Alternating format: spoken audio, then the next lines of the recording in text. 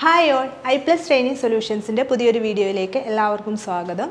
നമ്മൾ ഇന്ന് ഡിസ്കസ് ചെയ്യാൻ പോകുന്നത് തേർഡ് മൊഡ്യൂൾ ആയിട്ടുള്ള സെൽ ആൻഡ് സെൽ ഡിവിഷൻ എന്ന് പറഞ്ഞിട്ടുള്ള ടോപ്പിക് ആണ്. അതിൽ ഫസ്റ്റ് ടോപ്പിക് ആയിട്ടുള്ള structure of plant and animal cell. Structure of plants and animal സെല്ലാണ്.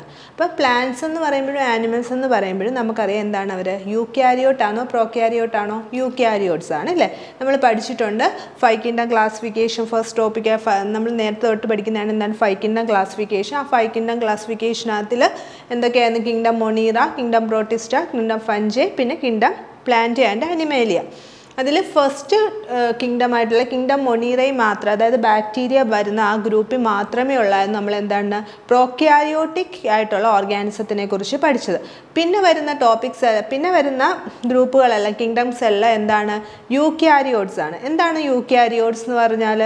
An organism with true nucleus. നമ്മൾ പറഞ്ഞിട്ടുണ്ട്, ഇതൊക്കെ നേരത്തെ ക്ലാസ്സിൽ ഡിസ്കസ് ചെയ്തതാണ്. U means true and carry on means related to nucleus, that is true nucleus. True nucleus ഉള്ള ഓർഗാനിസത്തിനെയാണ് നമ്മൾ എന്താണ് eukaryotic organisms എന്ന് പറയുന്നത്. അപ്പോൾ പ്ലാന്റ് സെൽ ആയാലും ആനിമൽ സെൽ ആയാലും അതിൻ്റെ ഒരു സ്ട്രക്ചർ പറയുവാണെങ്കിൽ ശരിക്കും എന്താണ് അവർ യൂക്യാരിയോട്ടിക് സെല്ലിൻ്റെ സ്ട്രക്ചറാണ് നമുക്ക് പഠിക്കാനുള്ളത്.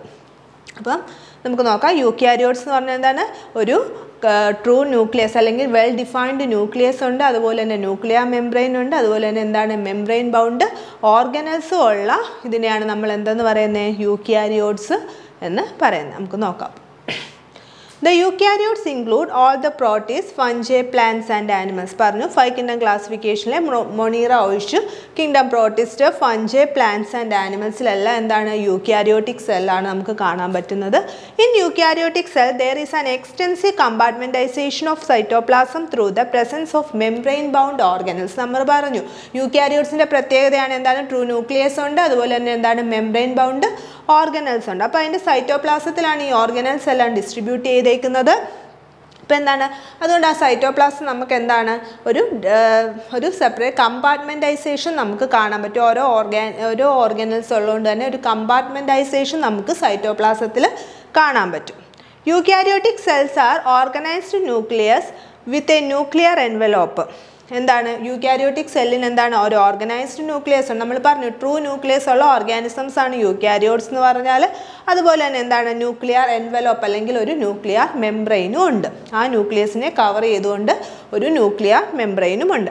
In addition eukaryote cell haves A variety of complex locomotory and cytoskeletal structures. ഇത് കൂടാതെ എന്തുകൊണ്ട്? നമുക്ക് ധാരാളം സെൽ ഓർഗനൽസ് ഉണ്ട്. ആ സെൽ ഓർഗനൽസ് അതായത് ലോക്കോമോട്ടറി സ്ട്രക്ചേഴ്സ് ഉണ്ട്. ലോക്കോമോട്ടറി സ്ട്രക്ചേഴ്സ് എന്ന് പറഞ്ഞാൽ എന്താണ്? ലോക്കോമോഷന് സഹായിക്കുന്നത്. Locomotion means movement. നമുക്ക് മൂവ്മെൻറ്റിന് സഹായിക്കുന്ന അതിനെയാണ് നമ്മൾ ലോക്കോമോട്ടറി സ്ട്രക്ചേഴ്സ് എന്ന് പറയുന്നത്. അതുപോലെ തന്നെ സൈറ്റോസ്കെലിറ്റൽ സ്ട്രക്ചേഴ്സും ഉണ്ട്. എന്താണ് സൈറ്റോസ്കെലിറ്റൺ? സൈറ്റോസ്കെലിറ്റൺ എന്ന് പറഞ്ഞാൽ നമുക്ക് സ്കെലിറ്റൺ ലൈക്ക് സ്ട്രക്ചേഴ്സ് ആണ്. സെല്ലിന് എന്താണ്? സെൽ സ്ട്രക്ചറൽ ആ ഒരു ഫ്രെയിം വർക്ക് കൊടുക്കുന്ന സ്ട്രക്ചേഴ്സിനെയാണ് നമ്മൾ സൈറ്റോസ്കെലിറ്റൽ സ്ട്രക്ചേഴ്സ് എന്ന് പറഞ്ഞാൽ. നമുക്ക് സ്കെലിറ്റൺ എന്ന് പറഞ്ഞാൽ ഒരു ഷേപ്പും ബോഡിക്ക് ഒരു ഷേപ്പും സ്ട്രക്ചറും ഒക്കെ കൊടുക്കുന്നതാണ് സ്കെലിറ്റൺ എന്ന് പറഞ്ഞാൽ. അപ്പോൾ സൈറ്റോസ്കെലിറ്റൺ എന്ന് പറഞ്ഞാൽ നമ്മുടെ സെല്ലിന് ഒരു സ്ട്രക്ചറും എന്താണ് അതിനൊരു ഫോമും ഒക്കെ കൊടുക്കുന്നതാണ് സൈറ്റോസ്കെലിറ്റൽ സ്ട്രക്ചേഴ്സ് എന്ന് പറഞ്ഞാൽ. There genetic material is organised in to chromosome. Genetic materials എന്ന് പറഞ്ഞാൽ നമ്മുടെ genetic material D N A എവിടെയാണ് കാണപ്പെടുന്നത്? ക്രോമസോംസിനകത്താണ്, ന്യൂക്ലിയസിനകത്താണ് ഈ ക്രോമസോം. ആ ക്രോമസോംസിനുള്ളിൽ എന്താണ് DNA ഉണ്ട്. അപ്പോൾ എന്താ ജനറ്റിക് മെറ്റീരിയൽ ക്രോമസോമായിട്ട് കണ്ടൻസ് ചെയ്ത് ക്രോമസോമായിട്ടാണ് ഓർഗനൈസ് ചെയ്തേക്കുന്നത്. എവിടെ? യൂക്യാരിയോട്സിൽ.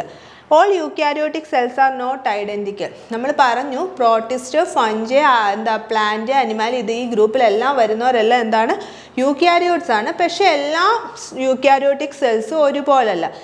അഡ്വാൻസ്ഡ് ഗ്രൂപ്പായിട്ടുള്ള പ്ലാന്റ്സിലും ആനിമൽസിൽ പോലും ഡിഫറൻസസ് നമുക്ക് കാണാൻ പറ്റും. Plant and animal cells are different as the former possess cell wall, plastids and large central vacuole which are absent in animal cells. Animal cells ഉം plant cells advanced ഗ്രൂപ്പാണ്. അവരിലും എന്താണ് അവരുടെ സെൽസ് തമ്മിലും difference ഉണ്ട്. കാരണം അവർക്ക് പെർഫോം ചെയ്യേണ്ട function വെച്ചിട്ട് അവരുടെ സെൽസിലും അവരിൽ പ്രസൻ്റ് ആയിട്ടുള്ള ഓർഗനൽസിൽ ഡിഫറൻസ് ഉണ്ട്. എന്തൊക്കെയാണ്? സെൽ വോള് എന്താണ് പ്ലാന്റ് സെല്ലിൽ സെൽ വോൾ കാണാം. ഔട്ടർ കവറിങ് ആണ് ഒരു പ്ലാന്റ് സെൽ അല്ലെങ്കിൽ ആനിമൽ സെൽ. രണ്ടും യൂക്യാരിയോട്ടിക് സെൽസ് ആണ്. പ്ലാന്റ് സെല്ലിന് പക്ഷേ ഒരു ഔട്ടർ കവറിങ് ആനിമൽ സെല്ലിനുള്ളതിനെക്കാട്ടിൽ എന്താണ് കൂടുതലായിട്ട് ഒരു ഔട്ടർ കവറിങ് ഉണ്ട്. അതിനെയാണ് പറയുന്നത് എന്തെന്ന് പറയുന്നത് സെൽ വോൾ എന്ന് പറഞ്ഞിട്ട്. ആനിമൽ സെല്ലിലാവുമ്പം പ്ലാസ്മ മെംബ്രെയിൻ അല്ലെങ്കിൽ സെൽ മെംബ്രെയിൻ ആണ് ഔട്ടർ കവറിങ് ആയിട്ട് കാണുന്നത്.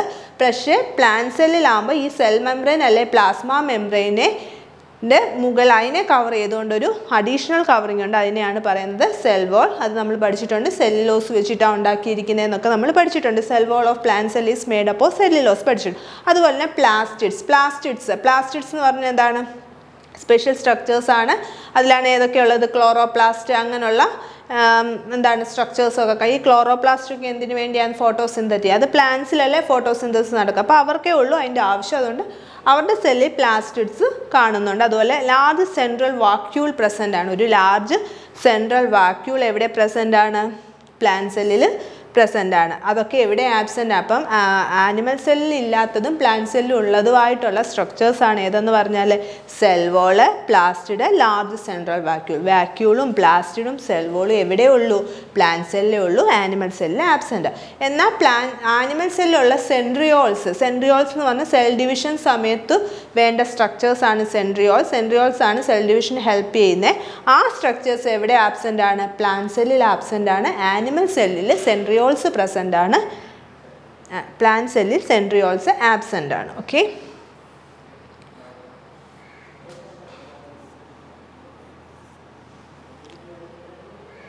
On the other hand, animal cell have centrioles which are absent in almost all plant cells. Plant cells ഇത് absent ആണ്. ഇത് centrioles എവിടെ present ആണ്? animal cells absent ആണ്. plant cells present animal cells absent ആയിട്ടുള്ള ഏതൊക്കെയാണ്? cell wall, vacuole, plastid. ഇതൊക്കെ plant സെല്ലിൽ മാത്രമേ കാണത്തുള്ളൂ. സെൻട്രിയോൾസ് എന്ന ആനിമൽ സെല്ലിൽ മാത്രമേ കാണത്തുള്ളൂ. ഈ യൂക്കാരിയോട്ടിക് സെല്ലിൽ എന്തൊക്കെ സെൽ ഓർഗനൽസ് ഉണ്ടെന്ന് നോക്കാം. ഏതൊക്കെയുണ്ട്? സെൽ വോൾ ഉണ്ട്. പ്ലാന്റ് സെല്ലിൽ പ്രസൻ്റ് ആണ്, പക്ഷേ ആനിമൽ സെല്ലിൽ ആബ്സെൻറ്റ്. സെൽ വോൾ ഉണ്ട്. പിന്നെ എന്താണ്? സൈറ്റോപ്ലാസം ഉണ്ട്. സെൽ മെംബ്രെയിൻ ഉണ്ട്. സൈറ്റോപ്ലാസം ഉണ്ട്. പിന്നെ ഒരു എൻഡോ മെംബ്രെയിൻ സിസ്റ്റം എന്ന് പറയും. ഈ എൻഡോ മെംബ്രെയിൻ സിസ്റ്റത്തിൽ മെയിനായിട്ട് 4 ഓർഗനൽസ് ആണ് വരുന്നത്. ഏതൊക്കെയാണ്? എൻഡോപ്ലാസ്മിക് റെറ്റിക്കുലം, അല്ലെങ്കിൽ നമ്മൾ അതിനെ എന്തെന്ന് പറയും? എൻഡോപ്ലാസ്മിക് റെറ്റിക്കുലം, അല്ലെങ്കിൽ നമ്മൾ അതിനെ എന്തെന്ന് പറയും? ER. അതിന് അബ്രീവേഷനാണ് ER എന്നാണ് സൂചിപ്പിക്കുക. ER എന്ന് പറഞ്ഞാൽ എൻഡോപ്ലാസ്മിക് റെറ്റിക്കുലം എന്ന് പറഞ്ഞാൽ സെയിം ആണ്. പിന്നെ ഉള്ളതാണ് ഏത്? ഗോൾഗി കോംപ്ലക്സ് ഉണ്ട്. പിന്നെ ഏത്? ലൈസോസോം ഉണ്ട്. വാക്യൂൾ ഉണ്ട്. അങ്ങനെ എൻഡോ മെംബ്രെയിൻ സിസ്റ്റം എന്ന് പറഞ്ഞാൽ 4 ഓർഗനൽസ് ചേർന്നാണ് ഏതാണ്? Endoplasmic reticulum, Golgi complex, lysosome, vacuole. ഇവർ 4 കൂടെ ഒരുമിച്ച് വരാൻ എന്താണ് കാര്യം? ഇവരിലെ ഫങ്ഷൻസ് ഒക്കെ ഡിഫറൻസ് ആണ്. പക്ഷേ ഇവരുടെ സ്ട്രക്ചറും ഇവരുടെ അതൊക്കെ ഡിഫറൻസ് ആണ്. പക്ഷേ ഫങ്ഷൻസിലൊരു കോറിലേഷനുണ്ട്. 4 പേരുടെ ഫങ്ഷൻസ് തമ്മിലൊരു കോറിലേഷനുണ്ട്. സ്ട്രക്ചറിലൊക്കെ ഡിഫറൻസ് ഉണ്ടെങ്കിൽ അവരുടെ ഫങ്ഷൻസ് കോറിലേറ്റഡ് ആണ്. അതുകൊണ്ടാണ് ഈ ഒരു ഹെഡിങ് എൻഡോ മെംബ്രെയിൻ സിസ്റ്റം എന്ന് പറയുന്ന ഒരു ഹെഡിങ്ങിനകത്ത് ഈ 4 എണ്ണത്തിനെയും കൂടി ഇൻക്ലൂഡ് ചെയ്തേക്കുന്നത്. പിന്നെ ഉള്ളതാണ് ഏതെന്ന് പറയുന്നത്? മൈറ്റോകോൺട്രിയ, പിന്നെ അത് പ്ലാസ്റ്റിഡ്, റൈബോസോം, സൈറ്റോസ്കെലിറ്റൺ ആൻഡ് ന്യൂക്ലിയസ്. പിന്നെ ഉണ്ട് മെയിൻ ഇമ്പോർട്ടൻ്റ് ആയിട്ടുള്ള ഓർഗനൽസ് ആണ് പറഞ്ഞത്. ഏതൊക്കെയാണ്? ഔട്ടർ ആയിട്ടുള്ള സെൽ വോൾ, അത് എവിടെ ആബ്സെൻ്റ് ആണ്? ആനിമൽ സെല്ലിൽ ആബ്സെൻ്റ് ആണ്. സെൽ വോൾ ഉണ്ട്. അത് കഴിയുമ്പോൾ ഏതുണ്ട്? സെൽ മെംബ്രെയിൻ ഉണ്ട്. പിന്നെ സൈറ്റോപ്ലാസം ഉണ്ട്. സൈറ്റോപ്ലാസത്തിൽ കുറേ ഓർഗനൽസ് ഡിസ്ട്രിബ്യൂട്ടഡ് ആണ്. അതായത് എൻഡോ മെംബ്രെയിൻ സിസ്റ്റത്തിൽ ഏതൊക്കെ വരുന്നുണ്ട്? 4 എണ്ണം വരുന്നുണ്ട്. ഏതൊക്കെ? Endoplasmic reticulum, vacuole, lysosome, Golgi complex. അത് കഴിഞ്ഞിട്ട് പിന്നെ വരുന്ന മൈറ്റോകോൺട്രിയ, റൈബോസോം, പ്ലാസ്റ്റിഡ്, സൈറ്റോസ്കെലിറ്റൺ, ന്യൂക്ലിയസ്. ഇതെല്ലാം സൈറ്റോപ്ലാസത്തിൽ ഡിസ്ട്രിബ്യൂട്ടഡ് ആണ്. ഇത്രയും ഓർഗനൽസ്, ഇമ്പോർട്ടൻ്റ് ഓർഗനൽസ് എവിടെയുണ്ട്? യൂക്കാരിയോട്ടിക് സെൽസിലുണ്ട്. ഇനി നമുക്കതിനെ ഓരോന്നിനെയും കുറിച്ചിട്ടും നോക്കാം.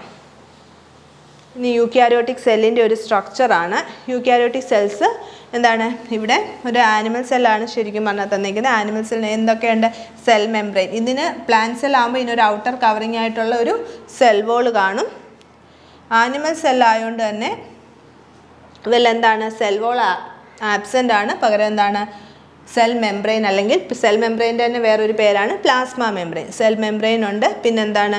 മൈറ്റോകോൺട്രിയ ആണ് ശരിക്കും എന്താണെന്ന് അറിയപ്പെടുന്നത്? Power house of the cell. നമ്മുടെ സെല്ലിന് വേണ്ട അതിൻ്റെ ആക്ടിവിറ്റീസിന് വേണ്ട എനർജി എല്ലാം പ്രൊവൈഡ് ചെയ്യുന്ന ഏതാണ്? മൈറ്റോകോൺട്രിയ ആണ്. പിന്നെന്താണ്? വാക്യൂൾസ് ഉണ്ട്, ഗോൾഗി അപ്പാരറ്റസ് ഉണ്ട്, ന്യൂക്ലിയസ് ഉണ്ട്. ന്യൂക്ലിയസിനകത്തിലാണ് ഏത്? ന്യൂക്ലിയർ എൻവലോപ്പ്. ന്യൂക്ലിയസിൻ്റെ കവറിങ്ങിനെയാണ് ന്യൂക്ലിയർ എൻവലോപ്പ് എന്ന് പറയുന്നത്.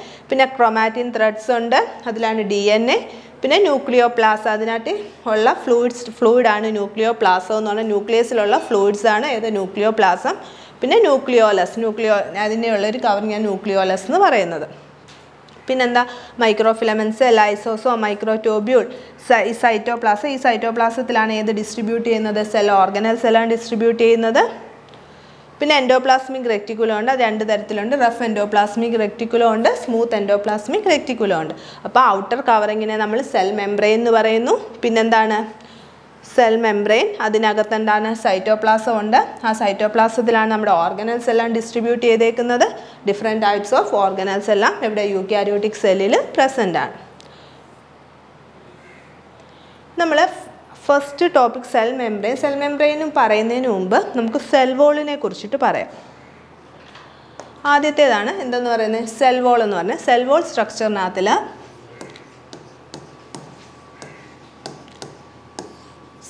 സെൽ വോൾ എവിടെയാണ് present? Plant സെൽസിലാണ് cell wall. Plant സെൽസിൽ present ആണ്, പക്ഷേ ആനിമൽ സെൽസിൽ എന്താണ്? സെൽ വോള് ആബ്സെൻ്റ് ആണ്. ആനിമൽ സെല്ലിൽ ഇത് ആബ്സെൻ്റ് ആണ്, പ്ലാന്റ് സെല്ലിൽ പ്രസൻ്റ് ആണ്. പിന്നെന്താ? നമുക്ക് ഇതെന്ന് പറഞ്ഞാൽ ഒരു നോൺ ലിവിങ് കമ്പോണൻ്റ് ആണ്. നോൺ ലിവിങ് ആയിട്ടുള്ള ഒരു കമ്പോണൻ്റ് ആണ് പ്ലാന്റ് സെൽ വോൾ എന്ന് പറഞ്ഞാൽ. പിന്നെന്താണ്? റിജിഡുമാണ്. എന്താണ്? നോൺ ലിവിങ്ങുമാണ്. ഏത്? സെൽ വോൾ എന്ന് പറഞ്ഞാൽ റിജിഡുമാണ്, നോൺ ലിവിങ്ങുമാണ്. ഇത് എന്താണ്? പ്ലാസ്മ മെംബ്രെയിൻ്റെ ഔട്ടർ കവറിംഗ് ആണ് സെൽ വോൾ എന്ന് പറയുന്നത്. പ്ലാന്റ് സെല്ലിൽ മാത്രം പ്രസൻ്റ് ആണ്, ആനിമൽ സെല്ലിൽ ആബ്സെൻ്റ് ആണ്. ഈ പ്ലാന്റ് സെല്ലിന്, ഈ സെൽ വോളിന് എന്താണ്? 3 ലെയേഴ്സ് ഉണ്ട്. സെൽ വോളിന് 3 ലെയേഴ്സ് ഉണ്ട്. ഏതൊക്കെയാണ്? 3 ലെയേഴ്സ് ഉണ്ട്. ഏതൊക്കെയാണ്?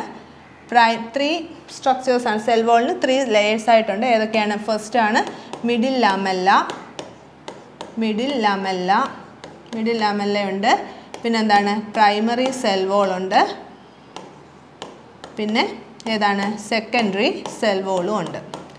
പ്രൈമറി സെൽ വോളും ഉണ്ട്, സെക്കൻഡറി സെൽ വോളും ഉണ്ട്. മിഡിൽ ലാമെല്ല എന്ന് പറഞ്ഞാൽ 2 സെൽസിന് ഇപ്പം 2 അഡ്ജസൻ്റ് അടുത്തടുത്തുള്ള 2 സെൽസ്, ആ ന്യൂക്ലിയസ് ഒരു സെല്ല്, അതിനകത്ത് ന്യൂക്ലിയസ്, ഇതിനകത്തൊരു തിൻ ലെയറായിട്ട് ഇതിന് രണ്ടിനും ഇടയ്ക്ക്, അഡ്ജസൻറ്റ് സെൽസിനിടയ്ക്ക് തിൻ ലെയറായിട്ട് കാണുന്ന സ്ട്രക്ചേഴ്സിനെയാണ് നമ്മൾ എന്തെന്ന് പറയുന്നത്? മിഡിൽ ലാമെല്ല എന്ന് പറയുന്നത്. മിഡിൽ ലാമെല്ല ഇതിങ്ങനെ അടുത്തടുത്ത സെല്ലിനെ കൂടെ കവർ ചെയ്ത്, ഇപ്പുറത്തും സെൽസ് കാണുമല്ലോ, അപ്പോൾ അതിനെ കവർ ചെയ്ത് ഈ മിഡിൽ ലാമെല്ല കാണുന്നു. ഈ മിഡിൽ ലാമെല്ലയ്ക്ക് അകത്തേതാണ് ഏതെന്ന് പറയുന്നത്? പ്രൈമറി സെൽ വോൾ എന്ന് പറയുന്നു. ഈ മിഡിൽ ലാമെല്ലയ്ക്ക് അകത്തുള്ളതാണ് ഏത്? Primary cell wall.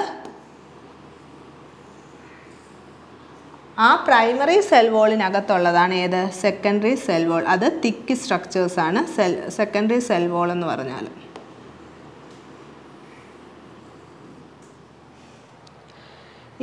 ഇവരെ ഇത് ചെയ്തുകൊണ്ട് എന്തുണ്ട്? പ്ലാസ്മോഡെസ്മേറ്റൽ കണക്ഷനുണ്ട്. അപ്പം എന്താണ്? 2 അഡ്ജസൻറ്റ് സെൽസിന് നടക്ക് എന്തുണ്ട്? ഒരു തിൻ ലെയർ ഉണ്ട്. ആ തിൻ ലെയറിനെ മിഡിൽ ലാമെല്ല എന്ന് പറയും. ആ മിഡിൽ ലാമെല്ലയ്ക്കകത്ത് എന്തുണ്ട്? ഒരു പ്രൈമറി സെൽ വോൾ ഉണ്ട്. ആ primary cell വോളിനകത്ത് ഏതുണ്ട്? Secondary cell wall ഉണ്ട്. ഈ 2 അഡ്ജസൻറ്റ് സെൽസ് തമ്മിലും കൂടെ കണക്ട് ചെയ്തുകൊണ്ട് എന്തുണ്ട്? പ്ലാസ്മോഡെസ്മേറ്റ എന്ന് പറയുന്ന കണക്ഷനുണ്ട്. പ്ലാസ്മോഡെസ്മേറ്റ ഇതെന്തിനു സഹായിക്കുന്നു? സെൽസ് ടു സെൽ ഇൻ്ററാക്ഷന് സഹായിക്കുന്ന സ്ട്രക്ചേഴ്സാണ് പ്ലാസ്മോഡെസ്മേറ്റ എന്ന് പറഞ്ഞാൽ. പ്ലാസ്മോഡെസ്മേറ്റ എന്ന് പറഞ്ഞാൽ സെൽ ടു സെൽ ഇൻ്ററാക്ഷന് സഹായിക്കുന്നതാണ്. ആ സ്ട്രക്ചേഴ്സിനാണ് നമ്മൾ പ്ലാസ്മോഡെസ്മേറ്റ എന്ന് പറഞ്ഞാൽ. ഇപ്പോൾ 2 അഡ്ജസൻറ്റ് സെൽസിന് ഇടയ്ക്കുള്ള ഒരു തിൻ ലെയറാണ് ഏതെന്ന് പറഞ്ഞാൽ മിഡിൽ ലാമെല്ല എന്ന് പറഞ്ഞാൽ. ആ മിഡിൽ ലാമെല്ലയ്ക്ക് അകത്ത് വരുന്നതാണ് പ്രൈമറി സെൽ വോള്. അതിൻ്റെ അകത്ത് വരുന്നതാണ് ഏത്? Secondary cell wall. ഈ 2 അഡ്ജസൻറ്റ് സെൽസ് തമ്മിൽ ഇൻ്ററാക്ഷൻ നടക്കുന്നത് ഈ ഒരു പ്ലാസ്മോഡെസ്മേറ്റ എന്ന് പറയുന്ന ഒരു സ്ട്രക്ചർ വഴിയാണ്. അവരുടെ ഇൻ്ററാക്ഷൻസ് അല്ലെ ഒരു സെല്ലിലെ സൈറ്റോപ്ലാസവും മറ്റൊരു സെല്ലിലെ സൈറ്റോപ്ലാസവും കൂടെ കണക്ട് ചെയ്തേക്കുവാണ്. ഏത് വഴി? ഈ സെൽ വോളിൻ്റെ ചെറിയ മൈന്യൂട്ട് പോഴ്സ് വഴി ഇതിനെ കണക്ട് ചെയ്തേക്കുന്നതാണ് ഏതെന്ന് പറയുന്നത്? പ്ലാസ്മോഡെസ്മേറ്റൽ കണക്ഷൻ എന്ന് പറയുന്നത്. പ്രൈമറി സെൽ വോൾ എന്ത് വെച്ചിട്ടാണ് ഉണ്ടാക്കിയിരിക്കുന്നത്? സെല്ലുലോസ് വെച്ചിട്ടാണ് പ്രൈമറി സെൽ വോൾ ഉണ്ടാക്കിയിരിക്കുന്നത്. Secondary cell wall hemi cellulose, pectin, സുബേറിൻ എന്നൊക്കെ പറയുന്ന ഡെപ്പോസിഷനാണ് ഇവിടെ സെക്കൻഡറി സെൽ വോളിൽ കാണുന്നത്. അതുകൊണ്ട് തന്നെ അത് തിക്ക് ലെയേർഡ് ആയിരിക്കും. പ്രൈമറി സെൽ വോൾ സെല്ലുലോസ് വെച്ചിട്ടാണ്, സെക്കൻഡറി സെൽ വോൾ എന്താണ്? ഹെമി സെല്ലുലോസ് വെച്ചിട്ടാണ്. അതുപോലെ തന്നെ പെക്റ്റിൻ്റെ സുബറിൻ്റെ ഒക്കെ ഡെപ്പോസിഷനും എവിടെ കാണും? സെക്കൻഡറി സെൽ വോളിൽ കാണും. അതുകൊണ്ട് തന്നെ അതിന് തിക്നെസ് കൂടുതലായിരിക്കും. മിഡിൽ ലാമെല്ല ഫോം ചെയ്തേക്കുന്നത് കാൽസ്യം, മഗ്നീഷ്യം, അതുപോലെ തന്നെ പെക്റ്റേറ്റ് ഇതൊക്കെ വെച്ചിട്ടാണ് മിഡിൽ ലാമെല്ല ഫോം ചെയ്തിരിക്കുന്നത്. അപ്പോൾ ഇത്രയേ ഉള്ളൂ സെൽ വോൾ എന്ന് പറഞ്ഞാൽ. പിന്നെ നമുക്കറിയാം സെൽ വോളിന് എന്താണ്? ഔട്ടർ കവറിങ് ആണ്. അപ്പോൾ പ്രൊട്ടക്ഷനാണ് ഇവരുടെ ഫങ്ഷൻ എന്ന് പറഞ്ഞാൽ നമ്മൾ പറഞ്ഞു. അപ്പോൾ എന്താണ് സെൽ വോൾ? സെൽ വോൾ എന്ന് പറഞ്ഞാൽ എന്താണ്? ഔട്ടർ മോസ്റ്റ് കവറിങ് ആണ്. പ്ലാന്റ് സെല്ലിൽ മാത്രമേ പ്രസൻ്റ് ആയിട്ടുള്ളൂ, ആനിമൽ സെല്ലിൽ ആബ്സെൻ്റ് ആണ്. അതുപോലെ നോൺ ലിവിങ് റിജിഡുമായിട്ടുള്ള സെല്ലിൻ്റെ കമ്പോണൻ്റ് ആണ് ഏതെന്ന് പറയുന്നത്? Cell wall. അപ്പോൾ സെൽ വോൾ നമ്മളൊരു 2 സെൽസ് എടുക്കുകയാണെങ്കിൽ ഈ സെൽ വോളിന് 3 കമ്പോണൻസ് ഉണ്ട്. ഏതൊക്കെയാണ്? Middle lamella, primary cell wall, secondary cell wall. അതിൽ മിഡിൽ ലാമെല്ല എന്ന് പറഞ്ഞാൽ 2 അഡ്ജസൻറ്റ് സെൽസിന് ഇടയ്ക്കുള്ള ഒരു തിൻ ലെയറാണ്. അവരെ സെപ്പറേറ്റ് ചെയ്തുകൊണ്ടുള്ള ഒരു തിൻ ലെയറാണ് ഏതെന്ന് പറയുന്നത്? Middle lamella. അത് ഉണ്ടാക്കിയിരിക്കുന്ന കമ്പോണൻസ്, അത് മെയ്ഡ് ചെയ്തിരിക്കുന്ന കമ്പോണൻസ് എന്ന് പറഞ്ഞാൽ ഏതൊക്കെ വെച്ചിട്ടാണ് ഉണ്ടാക്കിയിരിക്കുന്നത്? കാൽസ്യവും മഗ്നീഷ്യവും പെക്റ്റേറ്റും ഒക്കെ വെച്ചിട്ടാണ് മിഡിൽ ലാമെല്ല ഉണ്ടാക്കിയിരിക്കുന്നത്. പിന്നെ അടുത്ത അതിന് മിഡിൽ ലാമെല്ലയ്ക്ക് അകത്തായിട്ട് കാണപ്പെടുന്നതാണ് ഇന്നർ ടു മിഡിൽ ലാമെല്ലയാണ് ഏതെന്ന് പറയുന്നത്? Primary cell wall. Primary cell wall ഏത് വെച്ചിട്ടാണ്? സെല്ലുലോസ് വെച്ചിട്ടാണ്. പിന്നെ അടുത്താണ് secondary cell wall. Secondary cell wall made ചെയ്തേക്കുന്ന ഏതൊക്കെയാണ്? ഹെമി സെല്ലോസും. സെക്കൻഡറി സെൽ വോളിൻ്റെ കമ്പോണൻസ് ആണ് ഹെമി സെല്ലോസ്, പെക്റ്റിന്, സുബെറിൻ, അതുപോലുള്ള ഡെപ്പോസിഷൻസ് ഒക്കെ. അതുകൊണ്ട് തന്നെ സെക്കൻഡറി സെൽ വോള് മറ്റേനെ അപേക്ഷിച്ച് എന്തായിരിക്കും? തിക്ക് ലെയേർഡ് ആയിരിക്കും. അപ്പോൾ ഇത്രയേ ഉള്ളൂ സെൽ വോൾസ്, സെല്ലിനെ. പിന്നെ അതുപോലെ തന്നെ ഇവർ തമ്മിൽ 2 അഡ്ജസൻറ്റ് സെൽസ് തമ്മിൽ കണക്ട് ചെയ്തുകൊണ്ട് എന്തുണ്ട്? പ്ലാസ്മോഡെസ്മേറ്റൽ കണക്ഷൻ ഉണ്ട്. പ്ലാസ്മോഡെസ്മേറ്റ എന്ന് പറഞ്ഞാൽ എന്താണ്? സെൽ ടു സെൽ ഇൻ്ററാക്ഷന് വേണ്ടിയുള്ള ഒരു സ്ട്രക്ചറാണ് പ്ലാസ്മോഡെസ്മേറ്റ എന്ന് പറഞ്ഞാൽ. അതായത് ഒരു സെല്ലിൻ്റെ സൈറ്റോപ്ലാസവും മറ്റൊരു സെല്ലിൻ്റെ അഡ്ജസൻ്റ് ആയിട്ടുള്ള 2 സെൽസിൻ്റെ സൈറ്റോപ്ലാസും തമ്മിലുള്ള കണക്ഷനാണ് പ്ലാസ്മോഡെസ്മേറ്റൽ കണക്ഷൻ എന്ന് പറഞ്ഞാൽ. ഓക്കെ, ഇനി നമുക്ക് പഠിക്കാനുള്ളത് സെൽ മെംബ്രെയിൻ ആണ്. അപ്പോൾ നമ്മൾ പറഞ്ഞു കഴിഞ്ഞു cell wall, outer covering, plant സെല്ലിൻ്റെ ഏറ്റവും ഔട്ടറായിട്ട് കാണപ്പെടുന്ന സെൽ വോളിനെ കുറിച്ചിട്ട് പറഞ്ഞു. ഇനി അത് സെൽ വോൾ കഴിഞ്ഞിട്ട് ഇനി ഇത് പ്ലാന്റ് സെല്ലിലും പ്രസൻ്റ് ആണ്, ആനിമൽ സെല്ലിലും പ്രസൻ്റ് ആണ്. ഏതെന്ന് പറയുന്നത്? Cell membrane. ഈ സെൽ മെംബ്രെയിന് വേറൊരു പേരുണ്ട്. ഏതാണ്? പ്ലാസ്മ മെംബ്രെയിൻ എന്നും പറയപ്പെടുന്നത്. ഏതാണ്? സെൽ മെംബ്രെയിൻ തന്നെയാണ് പ്ലാസ്മ മെംബ്രെയിൻ എന്നും അറിയപ്പെടുന്നത്. Plasma membrane. ഈ പ്ലാസ്മ മെംബ്രെയിൻ എവിടെ? പ്ലാന്റ് സെല്ലിലും പ്രസൻ്റ് ആണ്, അതുപോലെ തന്നെ ആനിമൽ സെല്ലിലും പ്രസൻ്റ് ആണ്. The cell membrane is mainly composed of lipids and proteins. Cell മെംബ്രെയിനകത്തിൽ main components ഏതൊക്കെയാണ്? ലിപ്പിഡ്സും ഉണ്ട്, പ്രോട്ടീൻസും ഉണ്ട്, അതോടൊപ്പം ഏതുണ്ട്? കാർബോഹൈഡ്രേറ്റ്സും ഉണ്ട്.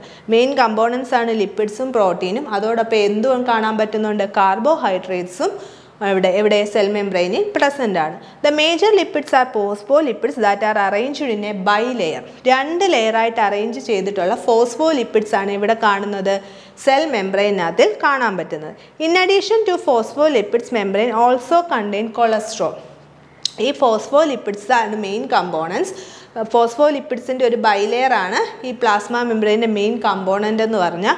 അതുകൂടാതെ എന്തും കാണാൻ പറ്റുന്നുണ്ട്? കൊളസ്ട്രോളും കാണാൻ പറ്റുന്നു. The lipid component of the membrane mainly consist of ഫോസ്ഫോഗ്ലിസറൈഡ്സ്. ഫോസ്ഫോഗ്ലിസറൈഡ്സ് ആണ് എന്താണ്? Lipid component of the membrane. Lipid മെംബ്രെയിൻ്റെ main component എന്ന് പറഞ്ഞാൽ ഏതാണ്? ഫോസ്ഫോഗ്ലിസറൈഡ്സ് ആണ്. അതായത് ഫോസ്ഫേറ്റ് കണ്ടെയ്നിങ് ഗ്രൂപ്പ്സ് ആണ്. അതിന് നമ്മൾ ഫോസ്ഫോലിപ്പിഡ്സ് എന്ന് പറയുന്നു. ഫോസ്ഫോലിപ്പിഡ്സിൻ്റെ ഒരു ബൈലെയറാണ് ഏതെന്ന് പറയുന്നത്? ഈ സെൽ മെംബ്രെയിൻ എന്ന് പറയുന്നത്. അപ്പോൾ നമുക്ക് എന്താണ് ഈ സ്ട്രക്ചർ ഒന്ന് നോക്കാം.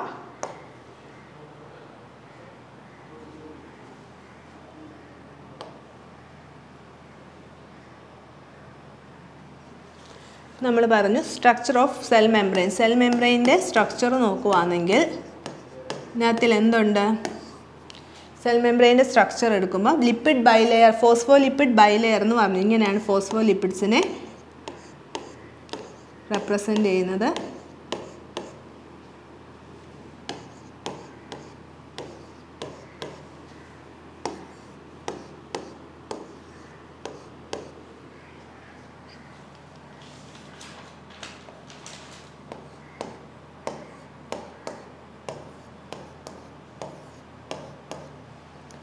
ഇതാണ് ഫോസ്ഫോലിപ്പിഡ്സ്. ഇതിങ്ങനെയാണ് ഫോസ്ഫോലിപ്പിഡ്സിനെ റെപ്രസെൻ്റ് ചെയ്യുന്നത്. ഇതിൻ്റെ ഹെഡ് പാർട്ടാണ്. ഫോസ്ഫോലിപ്പിഡിൻ്റെ ഹെഡ് പാർട്ടാണ് ഇതെന്ന് പറയുന്നത്. ഇത് കണ്ടിന്യൂസ് ആയിട്ടുള്ള ബൈലെയറാണ്. ഇവിടെ ഒരു ഗ്യാപ്പ് ഉണ്ട്, അതെന്താണെന്ന് നമുക്ക് പറയാം. അതിന് ഹെഡ് പാർട്ടുണ്ട്. ഹെഡ് പാർട്ട് എന്ന് പറഞ്ഞാൽ എന്താണ്? ഒരു ഇത് ഈ ഫോസ്ഫോലിപ്പിഡിന് ഒരു സ്പെറിക്കലായിട്ടുള്ള ഒരു ഹെഡ് പാർട്ടുണ്ട്. അതെന്ന് പറഞ്ഞാൽ എന്താണ്? Spherical polar ഹെഡാണിത്. Spherical polar ഹെഡാണ് ലിപ്പിഡ്സിനുള്ള. എന്താണ്? Spherical polar ഹെഡാണ്. ഇത് ഹൈഡ്രോഫിലിക് ആണ്. ഹൈഡ്രോഫിലിക് എന്ന് വെച്ചാൽ എന്താണ്? വാട്ടർ ലവിങ് എന്ന് പറയാം. ഹൈഡ്രോ മീൻസ് വാട്ടർ ആണ്, ഫിലിക് മീൻസ് ലവ്. വാട്ടർ ലവിങ് എന്ന് പറയാം. അതായത് വാട്ടറിൻ്റെ പ്രസൻസ് കൊണ്ടിട്ട് ഇതിന് ഒരു പ്രശ്നം, വാട്ടറുമായിട്ട് കോണ്ടാക്റ്റ് വന്നാൽ ഈ ഇതിൻ്റെ സ്പെറിക്കൽ പോളാർ ഹെഡിന് ഒരു കുഴപ്പവും വരില്ല. അങ്ങനെയുള്ള ഇതാണ് ഔട്ടറായിട്ടാണ് ഈ സ്പെറിക്കൽ ഹെഡ് കാണപ്പെടുന്നത്. ഈ രണ്ട് ഭാഗത്തും ബൈലെയർ ആണ്. ഫസ്റ്റ് ലെയർ ഇതാണ് ബൈലെയർ, മുകളിലത്തെ ലെയറും താഴത്തെ ലെയർ. ഇത് കണ്ടിന്യൂസ് ആയിട്ട് കാണപ്പെടുന്നത്. ഇവിടെ ഇടയ്ക്കൊരു ഗ്യാപ്പ് ഉണ്ട്, അതെന്താണെന്ന് പറയാം. ഇവിടാണ് സ്പെറിക്കൽ ഹെഡ് കാണപ്പെടുന്നത്. Spherical head. പിന്നെന്താണ്? ഇതിനൊരു ടെയിൽ പാർട്ടുണ്ട്. ഇതാണ് അതിൻ്റെ ടെയിൽ പാർട്ട് എന്ന് പറയുന്നത്. ഇത് നോൺ പോളാർ ആണ്. അപ്പോൾ എന്താണ്? ഹൈഡ്രോഫോബിക് ആണ്. അപ്പോൾ ഇത്രയേ ഉള്ളൂ. ഫോസ്ഫോലിപ്പിഡ്സിൻ്റെ ഒരു ബൈലെയറായിട്ടാണ് കാണപ്പെടുന്നത്. ഈ ഫോസ്ഫോലിപ്പിഡിന് ഒരു പോളാർ ഹെഡ് പാർട്ടും ഉണ്ട്, ഒരു നോൺ പോളാർ ടെയിൽ പാർട്ടും ഉണ്ട്. പോളാർ ഹെഡ് പാർട്ട് എന്ന് പറഞ്ഞാൽ ഹൈഡ്രോഫിലിക് ആണ്, വാട്ടർ ലവിങ് ആണ്. ഇതെന്ന് പറഞ്ഞാൽ ഹൈഡ്രോഫോബിക് ആണ്, വാട്ടർ ഹേറ്റിംഗ് എന്ന് പറയുന്നത് ടെയിൽ പാർട്ട്. അതുകൊണ്ട് തന്നെ അത് അകത്ത് ഇന്നർ സർഫസിലാണ് ഇതിനെ കാണാൻ പറ്റുന്നത്. ഹെഡ് പാർട്ട് ഔട്ടർ സർഫസിലുമാണ് കാണാൻ പറ്റുന്നത്. അതുപോലെ തന്നെ രണ്ട് പ്രോട്ടീൻസും ഇതിൻ്റെ സ്ട്രക്ചറിനകത്ത് കാണാൻ പറ്റും. അതാണ് ഇവിടെ ഒരു ഗ്യാപ്പായിട്ട് കാണപ്പെടുന്നത്. അകത്തുള്ള രണ്ട് പ്രോട്ടീൻസ് ഉണ്ട്. ഏതൊക്കെയാണ്? പെരിഫറൽ പ്രോട്ടീൻസും ഉണ്ട്, ഇൻ്റഗ്രൽ പ്രോട്ടീൻസും ഉണ്ട്. ഈ സെൽ മെംബ്രെയിനകത്തിൽ പെരിഫറൽ പ്രോട്ടീൻസും ഉണ്ട്, ഇൻ്റഗ്രൽ പ്രോട്ടീൻസും ഉണ്ട്. ഇൻ്റഗ്രൽ പ്രോട്ടീൻസ് ആണ് ഈ നടുക്ക് കാണപ്പെടുന്നത്. അതാണ് ഇവിടെ ഗ്യാപ്പ് വരാൻ കാരണം. ഇൻ്റഗ്രൽ പ്രോട്ടീൻസ് ആണ്. ഇവിടാണ് പെരിഫറൽ പ്രോട്ടീൻസ്. ഔട്ട്സൈഡിൽ കാണുന്നതാണ് peripheral proteins and integral proteins. അകത്ത് കാണപ്പെടുന്നത് ഇൻ്റഗ്രൽ പ്രോട്ടീൻസ്, പുറത്ത് കാണപ്പെടുന്ന ഏതാണ്? Peripheral proteins.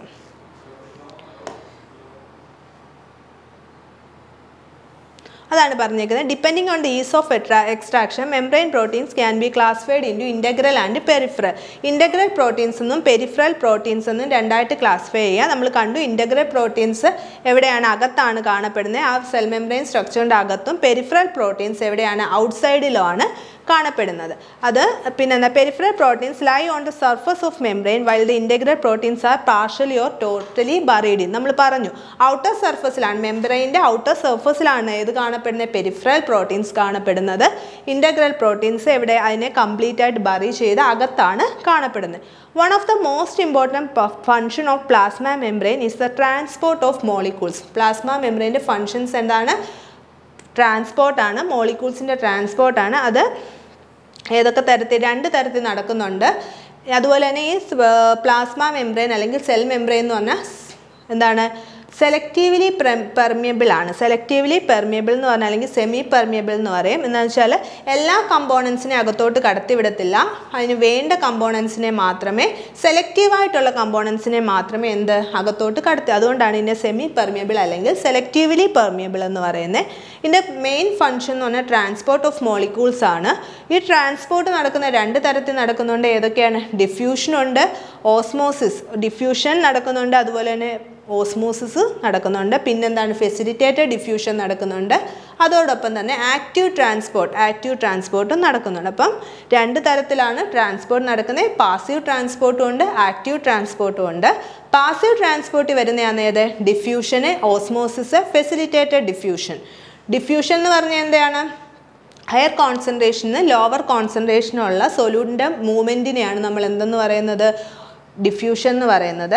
ആ ഓസ്മോസിസ് എന്ന് പറഞ്ഞാൽ diffusion through A semi permeable membrane. Diffusion തന്നെയാണ്, അതുപോലെ സെമി പെർമിയബിൾ മെംബ്രെയിൻ്റെ ഹെൽപ്പോട് നടക്കുന്ന ഡിഫ്യൂഷനെയാണ് നമ്മൾ ഓസ്മോസിസ് എന്ന് പറയുന്നത്. പിന്നെ ഫെസിലിറ്റേറ്റഡ് ഡിഫ്യൂഷൻ എന്ന് പറഞ്ഞാൽ ഒരു ക്യാരിയർ പ്രോട്ടീൻ്റെ സഹായത്തോട് നടക്കുന്ന ഡിഫ്യൂഷനാണ് ഫെസിലിറ്റേറ്റഡ് ഡിഫ്യൂഷൻ എന്ന് പറയുന്നത്. അപ്പം രണ്ട് തരത്തിലുള്ള ട്രാൻസ്പോർട്ട് ഉണ്ട്. പാസീവ് ട്രാൻസ്പോർട്ടും ഉണ്ട്, ആക്റ്റീവ് ട്രാൻസ്പോർട്ടും ഉണ്ട്. പാസീവ് ട്രാൻസ്പോർട്ട് 3 തരത്തിലുണ്ട്: ഡിഫ്യൂഷന്, ഓസ്മോസിസ്, ഫെസിലിറ്റേറ്റഡ് ഡിഫ്യൂഷൻ. ഹയർ കോൺസെൻട്രേഷനിൽ നിന്ന് ലോവർ കോൺസെൻട്രേഷനിൽ നിന്ന് ഓട്ടുള്ള മൂവ്മെൻറ്റിനെയാണ് നമ്മൾ എന്തെന്ന് പറയുന്നത്? ഡിഫ്യൂഷൻ എന്ന് പറയുന്നത്. അതൊരു സെമി പെർമിയബിൾ മെംബ്രെയിൻ്റെ ഹെൽപ്പോടാണെങ്കിൽ അതിനെ നമ്മൾ ഓസ്മോസിസ് എന്ന് പറയും. ക്യാരിയർ പ്രോട്ടീൻ്റെ ഹെൽപ്പോടാണെങ്കിൽ നമ്മളതിനെ ഫെസിലിറ്റേറ്റഡ് ഡിഫ്യൂഷൻ എന്ന് പറയും. നെക്സ്റ്റ് ആണ് ആക്റ്റീവ് ട്രാൻസ്പോർട്ട് എന്ന് പറഞ്ഞാൽ മറ്റേത് ഹയർ കോൺസെൻട്രേഷന് ലോവർ കോൺസെൻട്രേഷൻ, അതിനകത്ത് നമുക്ക് എനർജിയുടെ ആവശ്യമൊന്നുമില്ല. പക്ഷേ മറ്റേതെന്ന് പറഞ്ഞാൽ ആക്റ്റീവ് ട്രാൻസ്പോർട്ട് എന്ന് പറഞ്ഞാൽ ലോവർ കോൺസെൻട്രേഷനിൽ നിന്ന് ഹയർ കോൺസെൻട്രേഷനിലേക്ക് ഉള്ള ഒരു സാധനത്തെ, ഒരു മെറ്റീരിയലിനെ കൊണ്ടുപോകണം. അപ്പോൾ അങ്ങനെ ആകുമ്പോൾ നമുക്ക് എന്താണ്? തീർച്ചയായിട്ടും എനർജിയുടെ ആവശ്യമാണ്. എനർജി എന്ന് പറഞ്ഞാൽ ATP മോളിക്യൂൾസ് ആണ് ഇവരിലെ എനർജി മോളിക്യൂൾസ് എന്ന് പറഞ്ഞാൽ. അപ്പോൾ അതാണ് പറഞ്ഞിരിക്കുന്നത്. Many molecules can move briefly across the membrane without any requirement of energy and is called passive transport. എനർജിയുടെ റിക്വയർമെൻറ്റ് ഇല്ലാതെ നടക്കുന്നതിന് നമ്മൾ പാസീവ് ട്രാൻസ്പോർട്ട് എന്ന് പറയുന്നു. അതെന്താണ്? ഹയർ കോൺസെൻട്രേഷന് ലോവർ കോൺസെൻട്രേഷനിലേക്കുള്ള മൂവ്മെൻ്റ് ആണ്. അതാണ് ഡിഫ്യൂഷനും ഓസ്മോസിസും. ഫെസിലിറ്റേറ്റഡ് ഡിഫ്യൂഷനും എവിടെ? പാസീവിൽ വരുന്നതാണ്. Water may also move across this membrane from higher to lower concentration. Movement of water by diffusion is called osmosis. As the polar molecule cannot pass through the non-polar lipid layer, they require a carrier protein of membrane to facilitate their transport across the membrane. അതിനെ നമ്മൾ facilitated diffusion എന്ന് പറയുന്നു. പിന്നെന്താണ്? A few ions or molecules are transported across the membrane against their concentration gradient. Against concentration gradient എന്ന് പറഞ്ഞാൽ എന്താണ്? ലോവറിൽ നിന്ന് higher കോൺസെൻട്രേഷനിലോട്ടുള്ള movement ആണ്. Such a transport is an energy dependent process in which ATP is utilized and is called active transport. അപ്പോൾ എന്നാൽ എനർജിയുടെ requirement ആവശ്യമാണ്. അതുകൊണ്ട് ഇവിടുത്തെ എനർജി മോളിക്യൂൾസ് എന്ന് പറഞ്ഞാൽ ATP ആണ്. ATPയുടെ സഹായത്തോട് നടക്കുന്ന ട്രാൻസ്പോർട്ടിനെയാണ് ആക്റ്റീവ് ട്രാൻസ്പോർട്ട് എന്ന് പറയുന്നത്. അതിന് എക്സാമ്പിളാണ് ഏത്? സോഡിയം പൊട്ടാസ്യം പമ്പ് എന്ന് പറഞ്ഞാൽ അതിന് എക്സാമ്പിളാണ്. അപ്പോൾ നമ്മൾ ഇന്ന് ഡിസ്കസ് ചെയ്തത് യൂക്കാരിയോട്ടിക് സെല്ലിൻ്റെ സെൽ വോള്, സെൽ മെംബ്രെയിൻ എന്ന് പറഞ്ഞിട്ടുള്ള സ്ട്രക്ചേഴ്സാണ്. എല്ലാവർക്കും മനസ്സിലായെന്ന് വിശ്വസിക്കുന്നു. Thank you.